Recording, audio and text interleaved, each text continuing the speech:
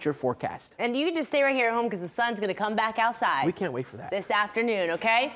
Getting you outside right now, I'm seeing the radar pick up on a little bit of light rain. Rodney and I were just talking about this. We're not sure it's actually reaching the surface because there's pretty dry air at the surface. So you may be seeing just some light drizzle out there, but this drizzle essentially is going to end here pretty soon. Here's a live look from Centennial Olympic Park. This is the way all of our cameras look. It is a cloudy start this morning.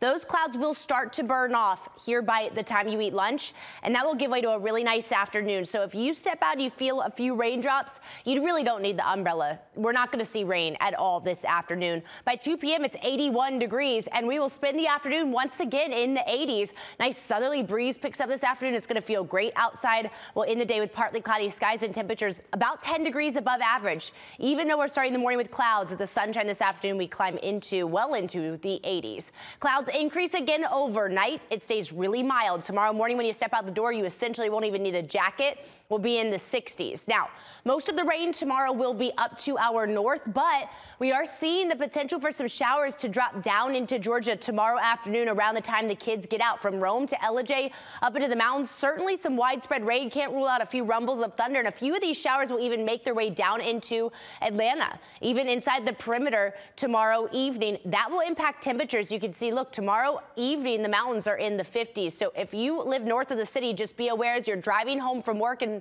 for your dinner plans, you are going to see scattered rain. Certainly nothing severe, but can't rule out a few rumbles of thunder. Areas south of the city stay dry, cloudy with temperatures in the 80s. So a little bit of rain tomorrow, one dry day on Thursday. Then we enter into a wetter pattern for the weekend. I can tell you right now, our confidence on this weekend forecast is low because the models are not lining up with what is actually going to happen. Here's the thing. Friday looks like we'll see spotty kind of summer-like thunderstorms through the entire day, about a 40% chance of rain.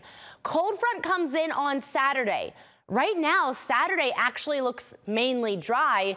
That front moves south of us on Sunday, but a wave of rain surges back in on Sunday. So I know it's only Tuesday, but I'm going to go ahead and give you the weekend plans and the weekend forecast because there's a lot going on. Right now, still looks like temperatures will be in the upper 70s on Saturday. Just a few showers, not a reason to cancel your plans on Saturday, but certainly want to stay tuned to the forecast because rain chances could increase on Saturday.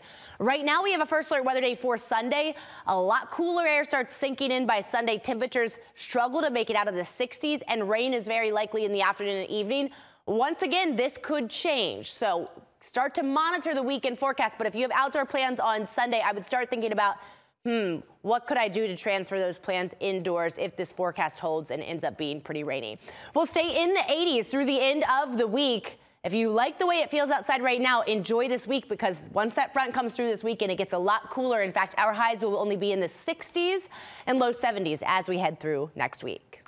Ella, thanks.